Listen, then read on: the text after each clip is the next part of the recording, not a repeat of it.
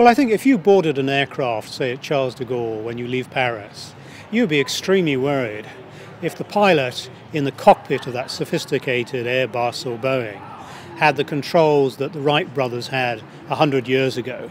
In other words, he was looking at a cockpit of very few instruments, of very few ways of understanding, is he going in the right direction, flying the right altitude, covering the right distance.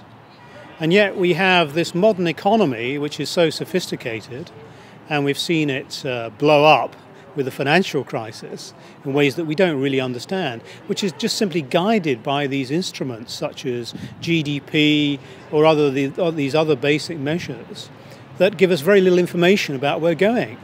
So in a sense we have a very complex global economy, very complex national economies, flying on the instruments that we were inventing 70 years ago as economists. And we just need more instruments in the cockpit, particularly around human development, to understand the course and direction that we're going. So 50 years ago or even 30 years ago, we very much had the vision of technocrats like myself. I'm a technocrat, an economist, having full information about where the economy should be going, where the aircraft that constitutes the economy should be flying.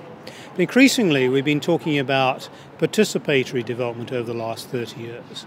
So that actually the passengers on the aircraft, the passengers in the economy, particularly poorer people, have a role in defining where the society is going. And in that sense, the information shouldn't just be flowing to the technocrats about where this economy is going, where this aircraft is going. It should be flowing to the passengers, to the people, because they have an important democratic role in deciding what are the values and objectives that society should be following. Should we be going for broad-based growth in the sense of absolute poverty reduction, or should we be going for broad-based growth or inclusive growth in the sense of inequality reduction? What do we mean by the good life? And different societies will define that in different ways.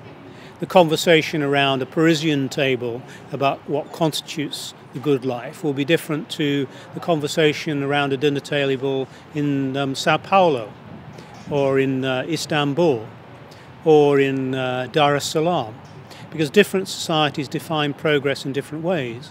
But however they define progress, they need the metrics and the data and the people to actually measure that progress. Otherwise, they're like pilots of a sophisticated aircraft who don't really know where they're going, with an uninformed electorate and uninformed populace. And if you have that, then you have the narrative about where a country is going being taken over by all kinds of perhaps dark and evil forces. The main takeaway is, from this conversation we've had at this conference in Paris, is that actually we do have the tools and techniques to better measure the quality of life, to measure human progress. But too often we do not have the basic data to feed into those measures.